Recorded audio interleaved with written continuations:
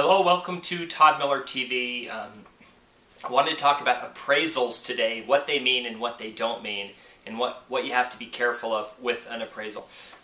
So an appraisal is nothing more than somebody's estimate of value. It's no different than a real estate agent's estimate of value when they come to a listing appointment. If you took 10 appraisers and had them all appraise the property, they would all come up with different values. There's nothing that, like, it's not a government certified seal of value or anything. It's just an estimate.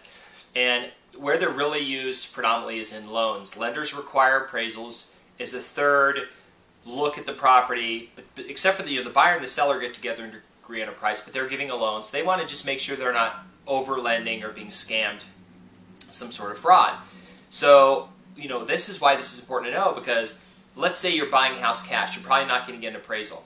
Why? It's because you're paying $350 to $500.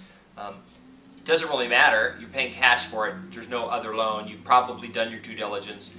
And what if the appraisal comes out low? Are you going to ask for less money? The seller's probably going to say, have a nice day, which is what happens very commonly on a cash purchase. Cash purchases usually are a little bit below market value. They can be, so another reason why most people with cash don't get appraisals. The other thing to keep in mind is that appraisal, for FHA purposes, sticks with the property for 90 days. So I'm going to give you an example. Let's say that the house is $100,000 and you have an offer on it for $100,000. Your appraiser comes out and says it's only worth $97,000, and you're the seller, and that person who's buying the house for the $100,000 is getting a loan. And they can't now get a loan unless they do one of two things. Either A, we change the purchase price to $97,000, or B, they come up with the difference, meaning they're only going to loan based on the $97,000 value, so that you can still have the buyer come in with the difference in cash, which is what happens very common. But what happens if, let's say you throw the buyer out and say forget it, and you go and you put the house back on the market and get another buyer? Well, if they get an FHA loan, when the appraiser goes into the appraisal, they're going to see that it's already had an appraisal. For 90 days, they can't do another appraisal on it. So you're going to be stuck with that appraisal for the most part. So there's some risk in there on the seller, and there's also some risk on the buyer. The risk on the buyer is that you found the house that you can't wait to move into. You just have enough money to pay for closing costs and get out of the deal without any money left over. And it doesn't appraise, and then the seller comes back and says, I want you to pay the difference. It doesn't make sense to me that a house could be listed for one amount, get 10 offers, many of them over that amount, and then have it not appraise. Because what happens is the appraisers don't care about that. They don't care how many offers. All they look at is what's it listed for, and they look at the other houses around it. A lot of times, if it's a lot nicer, if it's got a bigger lot, they can make adjustments, but a lot of times they won't make big enough adjustments for that.